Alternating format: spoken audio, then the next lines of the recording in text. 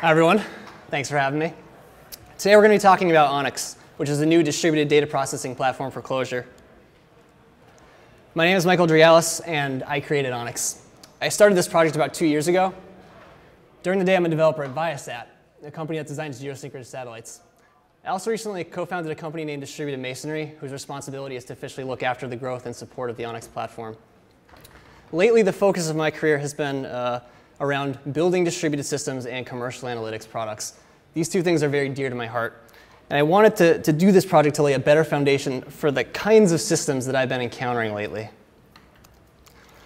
If you're less familiar with distributed systems and analytics in general, the workloads for these kinds of tasks often come in two different flavors, batch and streaming. And these problems are, in fact, nothing new. Batch data processing, for example, takes a static, bounded, immutable set of data and applies a series of pure transformations and produces a series of immutable output views based on the original corpus. And presumably you would do this because you have some aggregation or indexing to do, for example. And the trick is that presumably you have so much data that you've exceeded the capacity of a single machine in terms of storage or compute power. And so you need to parallelize your operations over a cluster of machines.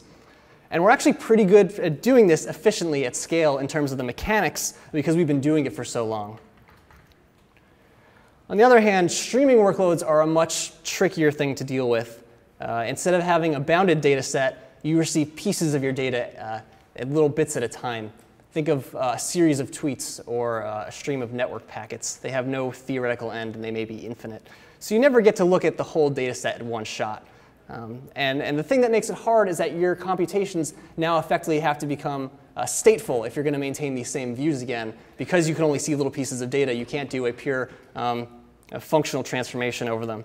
And so there are things in streaming that are inherently difficult.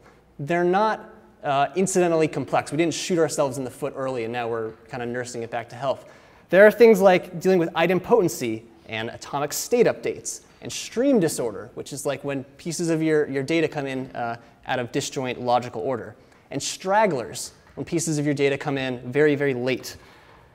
And these things are hard. So I'll let you in on a little secret if you're not familiar with distributed systems. And I don't really know what the politically correct way to say this is, but as far as building distributed systems, as an industry, we're not very good at it at all, actually. Because the amount of intellectual rigor to do the same amount of work as in a local runtime is much higher. That doesn't mean you need to be any smarter to do it. It just means it's going to take more time and effort to do roughly the same amount of work. Because the thing is, we try to go and build little distributed elements alongside of our applications because we reach and we need to keep moving. So when you tell me that you implemented your own heartbeat mechanism to serve fault tolerancy on your mobile application, I know that your distributed system that you rolled from hand and didn't look at algorithms or the literature really looks like this under the hood. There's no way you got it right. I mean, I've worked on teams that have implemented their own leader election protocols, and someone was on call at 2 in the morning when the algorithm elected like 16 leaders, and someone needed to go fix that. It's crazy what's out there. So I built Onyx to have a set of distributed primitives that could reliably reach you with a high degree of confidence that it was going to work. I didn't want to reach while I'm trying to do my application level work. So we're focused on the distributed elements here.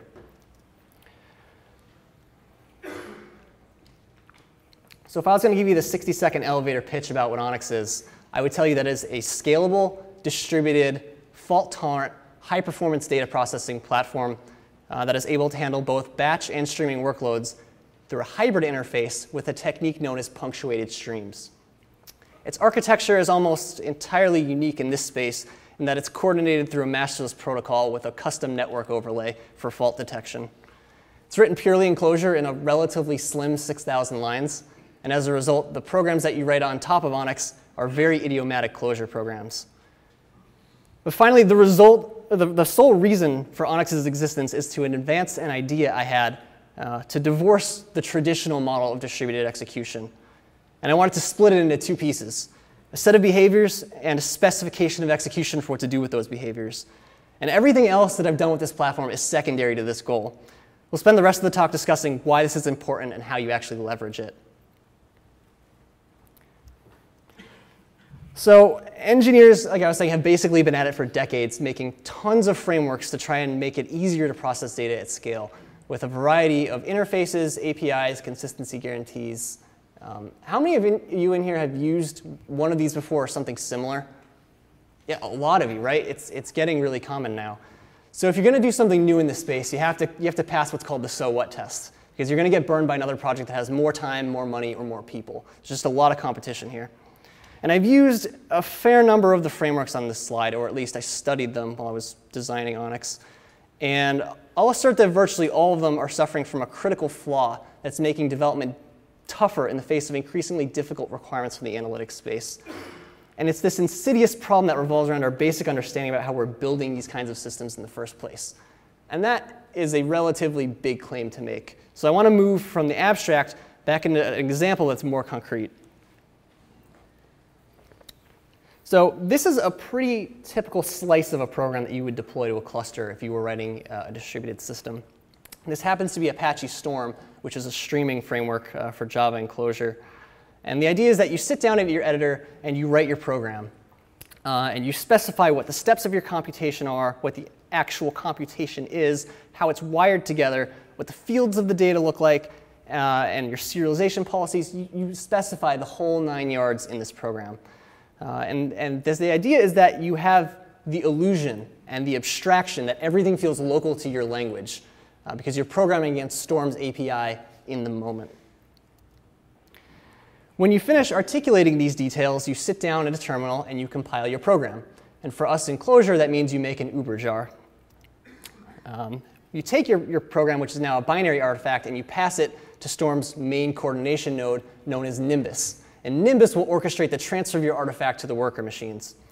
And when it lands on those machines, your program is off and running, as Storm is able to hook into it. And I'm not picking on Storm during this talk. This is a very stereotypical workflow with how you would use these kinds of systems. You work in an editor, you compile, you deploy. And so the question I had when I was exploring and conceptualizing what Onyx could be was, well, what happens when the amount of information you know about your program progresses towards 0 at compilation time? And what does that mean? And why is that important? And what I discovered was that there's this revelation that we hurt when we relentlessly cling to code and we have an absence of data, which is very contrary to the way that we work in Lisp. We'll look at that code again from the previous slide, but you'll see some amount of data structures. But it's used in a utilitarian sense. It's not part of the philosophical design of that API. So I started to look at things differently, and I wanted to see how do you pull this apart. And so in Onyx, this is how it happens to work. Instead of having a program with everything in it, we slim it down, and you have an Uber jar with just a collection of behaviors. They're just functions, really. They don't do anything. They just wait to be invoked. And via some arbitrary deployment mechanism, we deploy it to the cluster. And your program will land on these machines. And once they're up, they're off and running, and still nothing is happening because you have idle behavior. No one's actually invoking it. This is the code piece. At a later point in time, you fabricate what is known as the execution specification.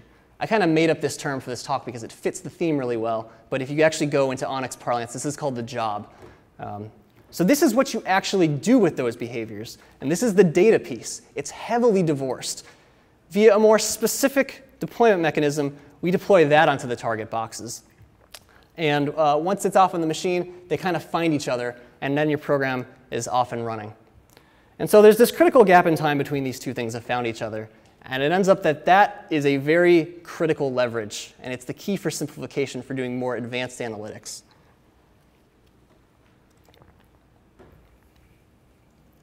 All right, so here's the deal.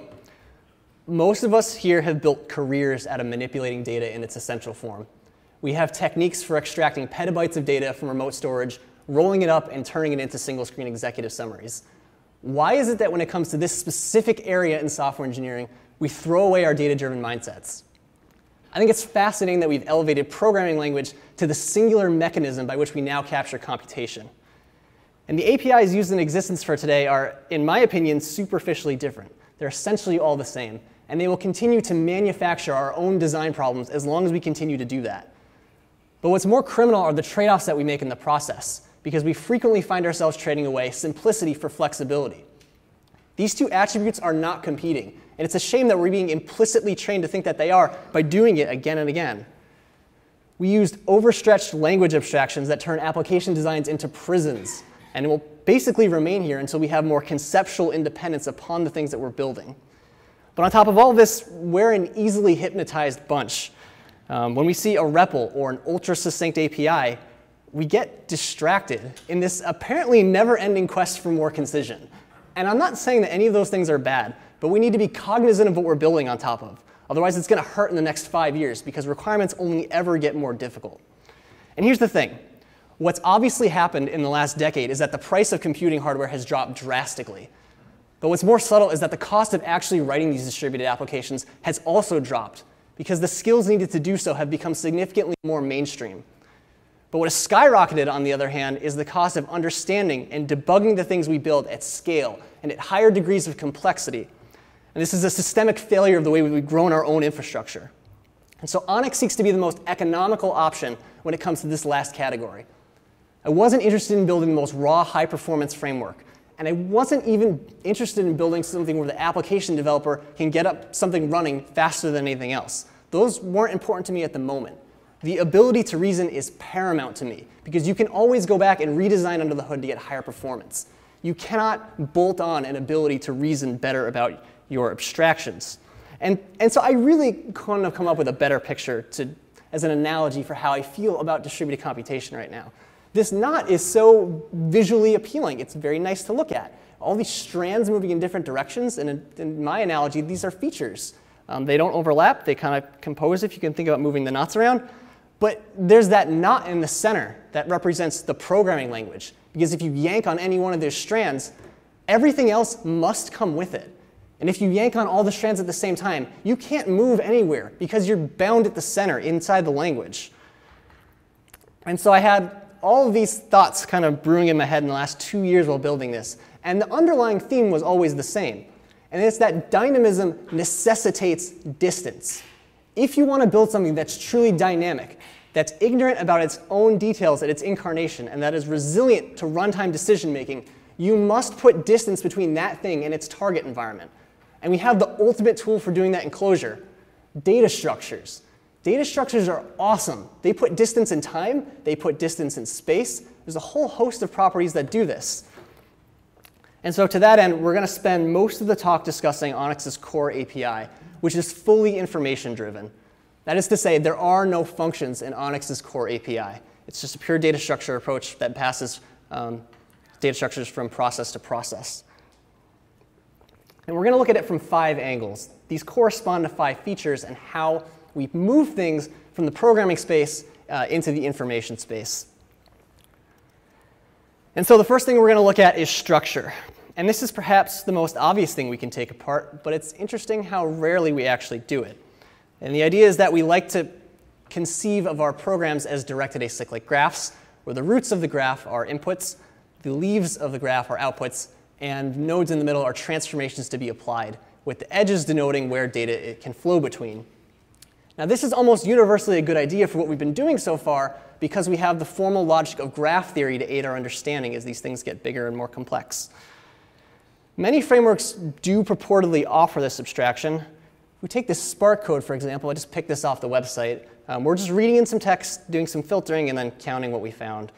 And if you read this code, you can clearly see that there's direction in where the data is flowing. At a meager 5 lines of code, it seems like a curiosity that you have to read the program and know what it's doing to understand the actual direction of where data flows. But as these programs get bigger and more complex, or more insidiously assembled by other programs, your ability to understand where data is flowing is really, really important to getting this stuff right. So interestingly enough, Spark sort of does give you directional navigation in that you can ask any one of these objects that you get back for its successors or its predecessors. The problem is that you can't get an atomic snapshot of the structure all at once. And so because you can't do that, you incur all of the problems of concurrency in being able to see the same thing at the same time. And additionally, it gives you its answer in terms of RDD, which stands for Spark's Resilient Distributed Dataset, I believe. So it's a foreign abstraction. And so my tools for working on actual directed acyclic graphs know nothing about RDD. So code reuse just takes a huge hit. So rather than having something that is implied and is in a foreign interface, Onyx takes a very different approach. You submit something known as the workflow along with your execution specification to explicitly and declaratively denote the flow of data. And so the idea is that you have pairs of keywords in a vector that denote logical stages of work, and you enumerate all of the edges in your graph. So now this isn't implied anymore, it's explicitly stated. And secondly, there's no boundary between my tools that work on graphs, like Stewart-Sierra dependency, I use that a lot, and this. It just worked. I didn't have to do anything extra because there wasn't like an interface that I designed in between these two things. So I got both of those things back. Now, something weird starts to happen when you've isolated direction in your programs. Sorry about that. Because you've abdicated your ability to use the programming language constructs to piece your program together. And people get wary of this. But it's just something kind of to get over and tolerate for a little while. So we need to back off for a minute and talk about how we connect behavior back to actual structure. If we look at that same bolt that we were looking at again, in Storm's model, the bolt is the basic unit for a behavioral abstraction. There's a few things going on here. So I wrote some code in production about a year ago, and I picked this off and changed the names because it was for a client. So if there's any syntax errors, sorry about that. But the idea is the same. And if we take it apart, we see Storm's Clojure API gives you a macro def bolt, which you declare your structure with, and sort of gives you this function feeling thing, kind of. But there's this other stuff going on here, right? So I was basically trying to stick a piece of data in a database. That was the goal of this bolt for Storm. But as it turns out, all this other stuff has to come along with it right in here. For example, there's this prepare phase where I'm setting up some stuff for my computation. There's error handling, there's failure policy, I had to bootstrap a database connection, and that's fine. I needed all those things. It's really important. But the problem is that it all comes right here because Storm's API is so coarse that I had nowhere else to put it. It essentially belongs here. So I wanted to bring this back again and take it apart and pull it back to its more essential pieces. So I sweat when I see abstractions on top of functions for these kinds of frameworks. We have this awesome thing in Clojure. I don't know if you know about it. It's called the function, and it moves data from A to B, right? And more importantly, functions in Onyx are plain Clojure functions that take data, maps, and return maps or sequences of maps. And it knows nothing about Onyx. This is a really nice property. And so I've slimmed this back at the expense of moving all that stuff out and deleting it off the slide. It was so easy. But we'll talk about how we get all that stuff back later. But you can further parameterize these functions. But the fact that they're plain functions is really win for REPL testing already. Now we need to connect these actual functions to positions in the workflow. So this is the second construct, known as the catalog. Each entry in the catalog is called a task, which is going to denote a logical stage of work to be executed. The first key, Onyx/name, is going to denote the place in the workflow where it connects to.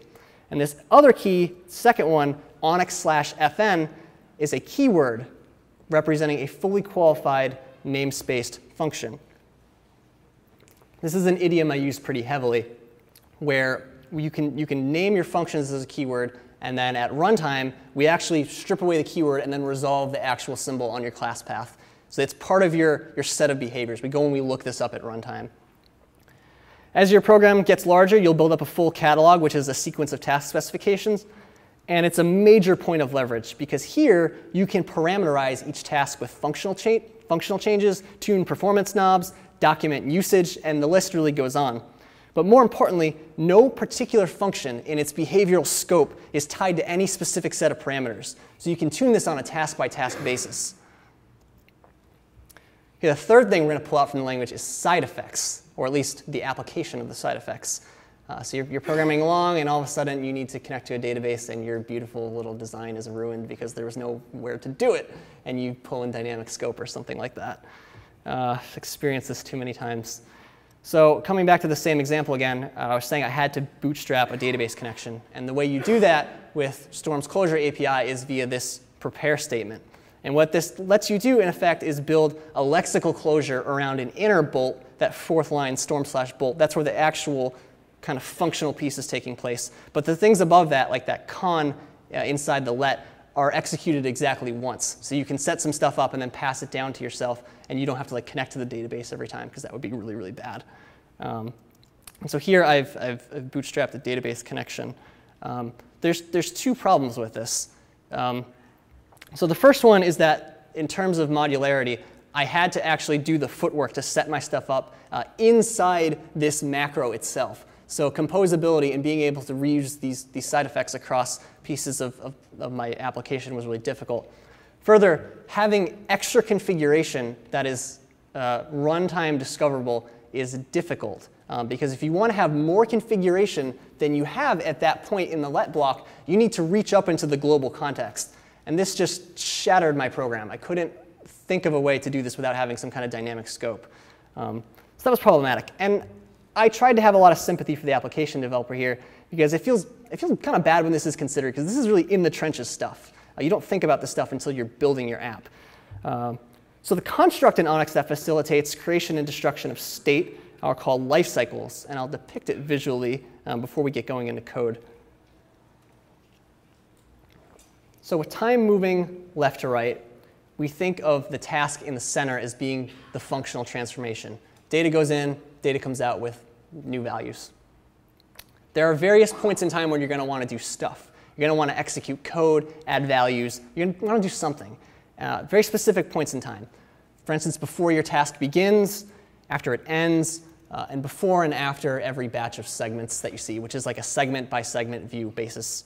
And you can hook into these things as many times as you want. I happen to balance these things, but you by no means need to have all of them or any balanced amount. So the idea is that at the before task stage, you're given a context map, which we frequently call event, which contains a number of useful keys about what current computation is running. At every stage in your lifecycle, you're given this event map, and you're allowed to add, remove, or modify keys. When you do that, the map is durably sent or persistently sent downstream, so you get the last thing that you actually you updated, so you can pass values to yourself. And so you start on the left, and then you move towards the right, and you kind of cycle as you have more segments, just rotating back and forth between before and after batch, and eventually you finish out if your computation is one that has completion semantics. So in terms of code, we'll look at this first. This is like half behavior, half execution specification, because it's very side effecty. We're doing things. So I want to do two things. I want to log a batch of segments, and I want to inject a datomic connection. In both these cases, they're just plain Clojure functions that take two parameters. Looking at the log batch function first, we take the context map, or the event map, as the first parameter. And in our function, we peek into it, and we look for this results key, which is like kind of a predefined thing. You can find in the documentation what that stuff means. And then we iterate through it and do our logging. And we return an empty map, because there's nothing to really merge back in. It was just a pure side effect. That's kind of a pun. So in the second case, if I want to inject a connection, like a database connection at the start, I'm again going to peek into that task map or peek into the event map and grab the task map that is currently executing on this machine. Again, I'm going to key into it and pick out datomic/URI. So this is something that would be in your catalog, presumably. I'll connect to the database, and then I'll return it as a key in the map, which is merged back into the main map. So then I can use it downstream however I want. So I have the behavior, but I didn't say when it runs. So that's where this third symbol is, inject hooks. So again, these are predefined keys that you find in the documentation, what they mean and how you use them, but then you bind them to actual Clojure functions. So this is a symbol. I haven't done anything fancy here. It's still just all regular Clojure. So that's the behavioral piece. Now the information piece this is how we kind of move things out of the language to the degree that you can. Of interest, you say what task these are going to run for, and you also track the symbol myns/inject hooks. So now we resolve this part at runtime in order to execute your behaviors. So this ended up being a particularly powerful abstraction offer when you consider that you can arbitrarily chain as many of these life cycles together as you want and change their order of execution as part of your specification, which gives you fantastic modularity for side effects across projects. but it's particularly adept at letting you intercept the event map from like a third-party lifecycle and like changing it a little bit to suit your application or do some debugging because something went wrong. Few other implementations could do it this fluidly because they're usually based on inheritance, and everyone here knows the caveats of that.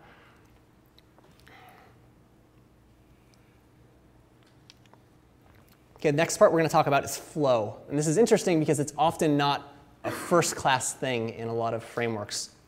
And so you're in terms of the workflow, you're denoting all possible paths that data can flow through. But it's not always the case that all pieces of data should float to all downstream tasks. It's a runtime decision whether you want to do that or not. So if you're at a part of your subgraph, function 1, and you have a piece of data, do you want to emit it to functions 2, 3, and 4? How about functions just 2 and 4? Or maybe only functions 3? Or none of them? I don't know. It's a runtime decision, right? So instead of having a cond just buried in your program, or some, like, I think Hadoop's abstraction is output collector or something. It's a little, thanks. Yeah, it's a little random. It kind of pops in your program. So instead of that, this is a more compositional approach known as flow conditions. So now you have a vector of maps where every entry denotes where data comes from, where it may go to, and when it may go there via a predicate. And those predicates are, again, same theme, a keyworded function. Those functions are plain Clojure functions that take at least 4 parameters. But the 2 interesting ones to call out are the fact that it takes an old and a new segment. So this is before and after we applied the transformation. So you get this before and after look, which is very handy.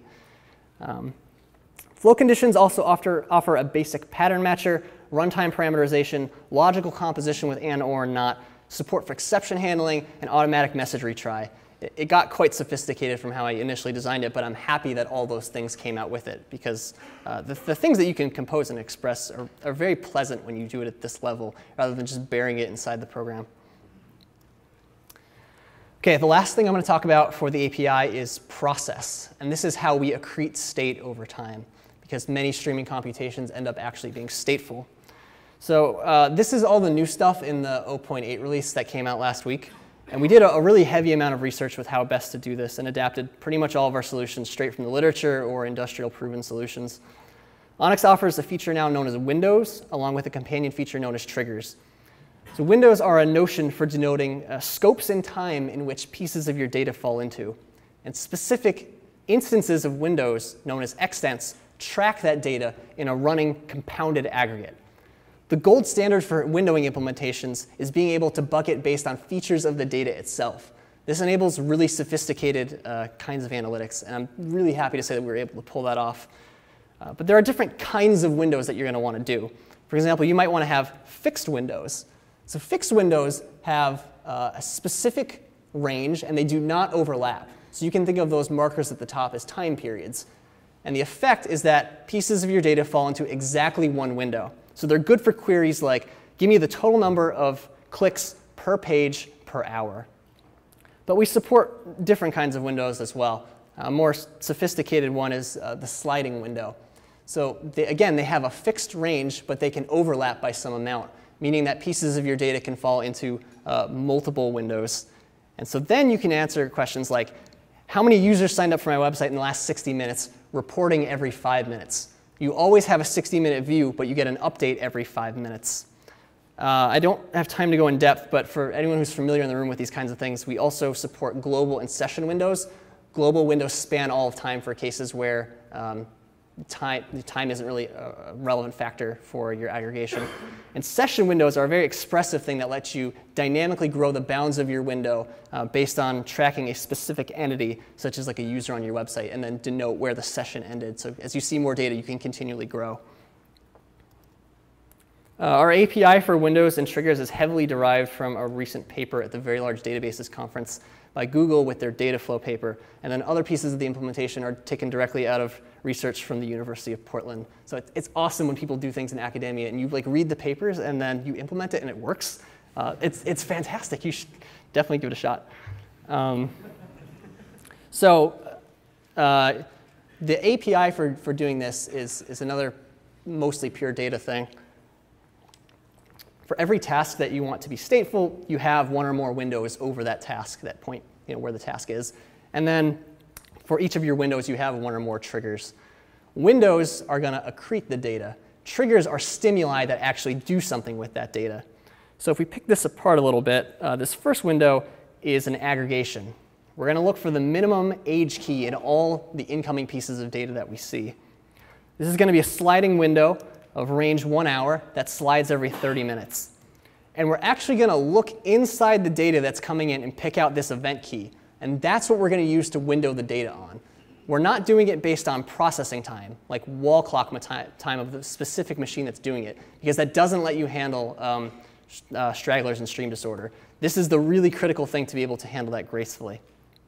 So as your window is accreting data, eventually you're going to want to do something with it. This is where a trigger comes into play. This specific trigger will fire every 500 segments that you see, and it'll call a user-defined function for you. For example, we'll just like sync it to Dynamo or something. After your trigger fires, you might want to do something with the contents of that window. In this case, I'm just going to discard it and say back to your regular state. I could accumulate state over time and simulate something that's like more progressively accurate answers, if that makes sense for your target application. We also support timers, punctuations, watermarks, and percentile watermarks as triggers. So there's a lot of out-of-the-box stuff that you can put together to have a really powerful story for moving data on demand. And the trick that we're pulling behind the scenes here is that we've taken care of the item potency problem for you. Because normally when you're doing aggregation in a distributed system, you need to be aware of not like double counting pieces of data in the event of maybe like a transient network partition or something like that.